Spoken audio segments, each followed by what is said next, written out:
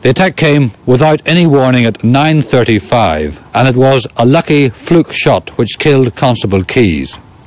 The raiders, 4 or 5 of them, had made their way down to an old railway bridge which crosses the river here, which forms the border. The police station itself is practically on the edge of the river, and so the distance for the shot was only about 70 or 80 yards. Constable Keyes was just going off duty. He was walking up the stairs when the projectile, it's not yet clear just what sort it was fired by the men. It passed through a steel shutter, passed right through the constable, through a wall, and landed up in one of the front rooms of the police station.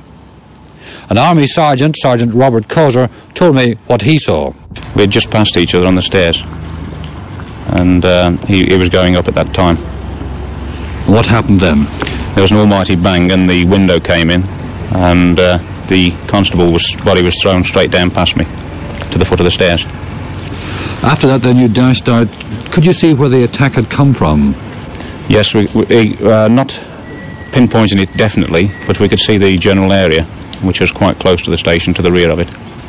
Yes, were they in the woods or were they out on the old railway bridge? They were fighting from a concealed cover. So, you opened fire on them. How many shots were exchanged, do you think? I don't know at this stage. How long did the battle last? Approximately 25 minutes. Were there any hits observed at all on the attackers? Nothing definite at all, no. And then after that, they just, the firing presumably died away? It did.